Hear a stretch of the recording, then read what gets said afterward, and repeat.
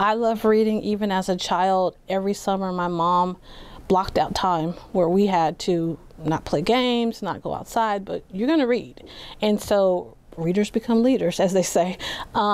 And so I've invested in myself in reading. I encourage my students to read. So I chose 3 books out of my collection that I have in my office. Each one is very special to me. One of them starts with Martin Luther King. This book is actually written in Hangul. So this is a very important book because I would have never thought to find something like this in a Korean bookstore. It's basically a story about Martin Luther King growing up in the South. Look how detailed this stained glass is. Became well known for standing up for Rosa Parks.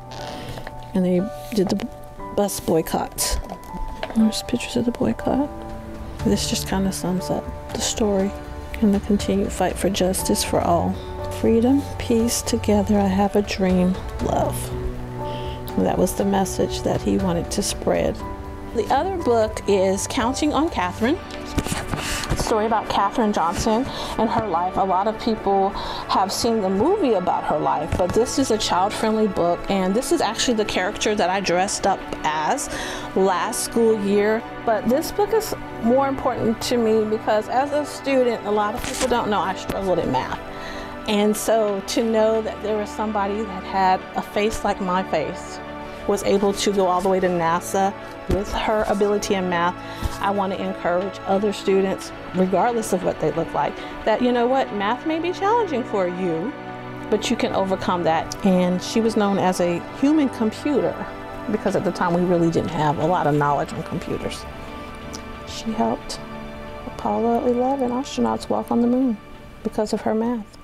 So this one is my most favorite book that I always read when I'm invited to classrooms to read to students, and it's about Aubrey's First Flight. This book is about Anya, who is learning to become a pilot.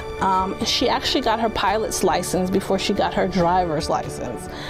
Right, so amazing. But I watched these 2 young ladies grow up, and to know that this one as a middle schooler authored a book about her sister becoming a pilot. And you never know, in the friendly skies, you may see Anya one day because she's now a pilot for Delta Airlines.